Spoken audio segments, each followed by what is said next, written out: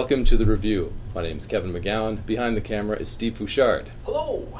And today we are sitting in the beautiful Zaphod speaking with Shannon Rose. Hi, Shannon. Hello. How are you? I'm great. How are you? I'm awesome. Thanks a lot for joining us today in this new venture that we're trying out. I'm happy to. Of course, I'm just actually kind of happy to be here because I've been a big fan of yours for a couple of years. Ever since I first heard, I remember, and I've told you this story before, when I played a song of yours for a screaming infant Yes. in my house, my son, who was about 3 months old at the time, and I played the song for him, so I was just trying anything to get him to calm down. And one of your songs did the trick. So if that says something, I should. You've been very busy the last couple of years. In 2008, you put out your first record. I did. And over the course of 2011, you've released 4 EPs, one for each season. And I'm curious about not only your inspiration for doing the 4 EPs, but you also re-released them as a double CD called Seasons. So I'm curious how that progress or how that evolved in your head. Well, after the first album, I took a break, and I was just writing for about a year. And then I had a bunch of songs, and I was thinking of a way to put them together. So are we going to do an album? We were just kind of brainstorming what the plan was going to be. And I started to notice that the songs I've been writing seem to have, sometimes seasonal undertones. Right. Maybe, I'd be mentioning snow in a song or something.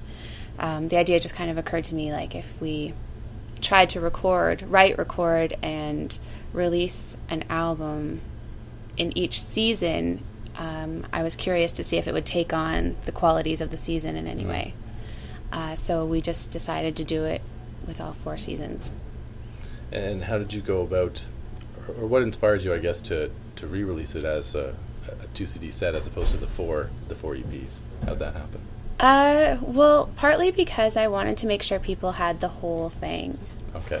Because people at shows, might buy 1 or 2, and then they'd be asking me, which one should I buy? I'm like, all of them.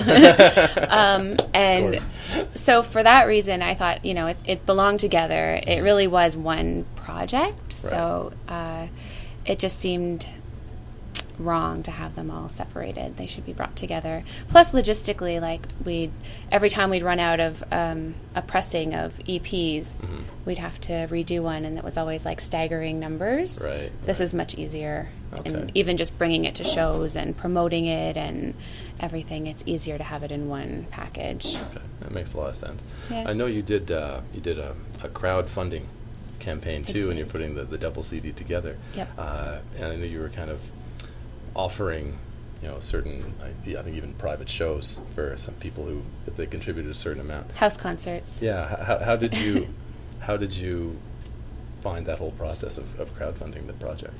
It was really great because you realize that people are really supporting you, and people are kind of rallying behind you. At first, when you set it up and you set your target and you're kind of asking people to help you, you're a bit nervous. Maybe no one will help you, and you'll end up with $5. Well, and it's still zero. Yeah. And there's an option, actually, whenever you're setting up, at least on Indiegogo, there's an option to either make it like you keep the money if you don't reach your goal, or you refund it. Oh, okay. And we just decided we would keep it, make it happen somehow. And even if we could only press, like if only 5 people ordered, we'd find a way to press 5 and give those people 5 for supporting. So, but it was great. It was a great experience, and it was a lot of fun. And I don't think I'd want to do it like all the time. Right. Just because I don't want to ask people. Yeah. Like it takes a lot for. That's true. I've also read that you're deadline driven. Yep. That part of that, I think the whole 4 EPs thing was that because you wanted to set yourself a challenge. That's true. Is that how you approach the creation of your music? It's not how I approach the creation of my music. Maybe the release of the music. Okay. Because the creation is ongoing.